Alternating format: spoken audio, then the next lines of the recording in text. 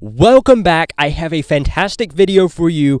I have been seeing a lot of negative criticism going on about Prime Studio's The Rings of Power, and what appears to be going on is this seems to have been confusing a lot of fans. So throughout this video, what I'm going to try to do is clarify and explain some of what's going on here. And listen, the biggest criticism I saw was, it doesn't fit with Tolkien's stories.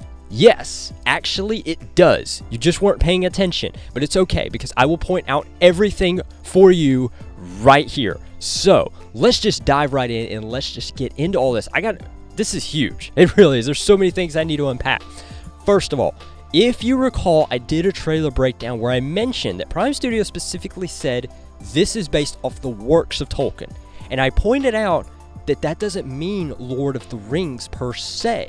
That means all of the other stories that were written. Listen, guys, there was about roughly 30 different spin-offs if you count the short stories, the novels, and also the appendices they released. If you count all that, you have about 30 stories. That's several thousand pages worth of material to work with, which is precisely what Prime Studios is doing. And I know, there's a lot of people saying, but this isn't Tolkien, it's not fully original, it's not canon. Okay. Is this fan fiction? Well, yes, it kind of is a little bit, but there's nothing really wrong with that. Now, here's the detail I really want to hone in on. The Lord of the Rings series is not closed. Now, you do realize that, right? When Tolkien himself died, he didn't actually finish the series. He was still working on it. And we don't know how much content he was really working on.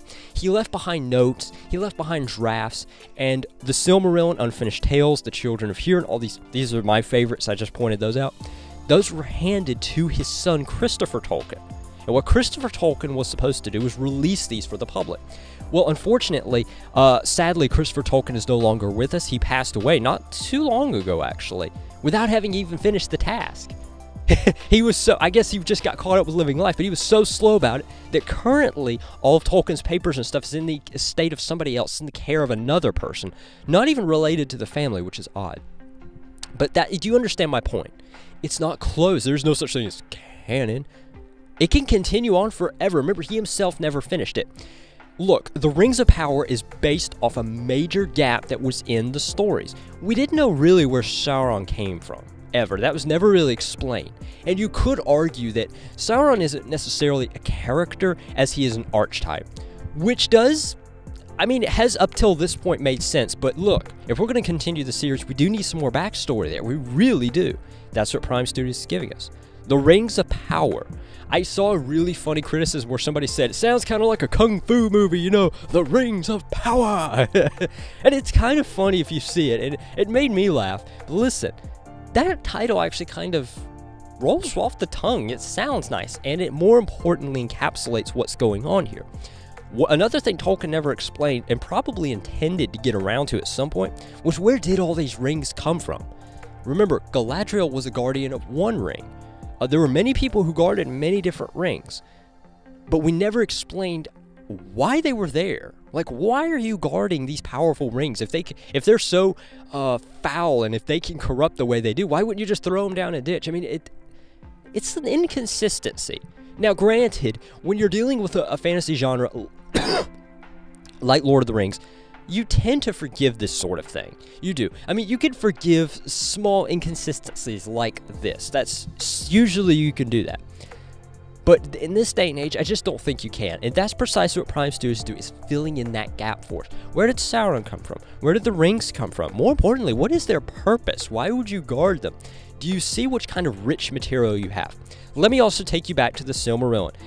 Again, every episode I've been talking about this. But listen, if you're going to watch The Rings of Power, let me just go ahead and help you out. Let me give you some help here.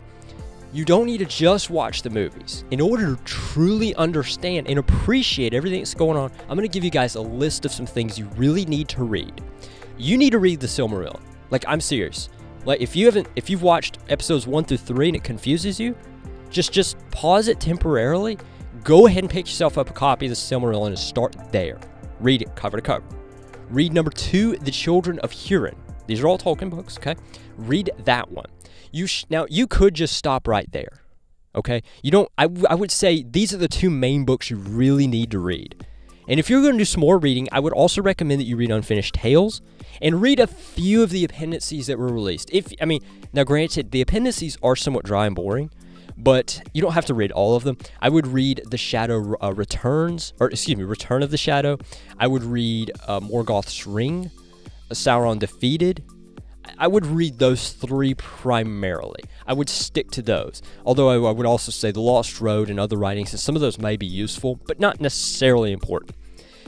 But The Children of Húrin and The Silmarillion, those are the 2 main ones you really need to read, because it forms the basis for everything that's going on here. So if you read the Silmarillion, it was supposed to be set in the first age of Middle Earth. It tells the origin story, the beginnings, the rise of Morgoth, how he stole the Silmarilli. I believe that's how you pronounce it. Some people have corrected me on this, but that's just how I've always pronounced it. So just give me some slack there. Okay, and how it ended up corrupting him, how he hated all beauty, and that set up a lot of things, okay? But if you take a look at it analytically, from the Silmarillion to the Lord of the Rings, there's a massive, huge, glaring gap that doesn't always make sense. Like I said, we can forgive these inconsistencies sometimes, but not all the time.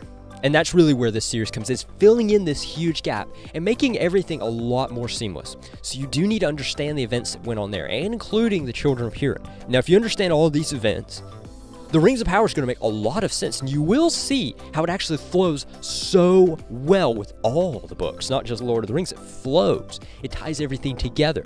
That's actually the best part about this series for me. And this is where I'll kind of just tie everything down for you. Look, yes, we all know it's basically fan fiction.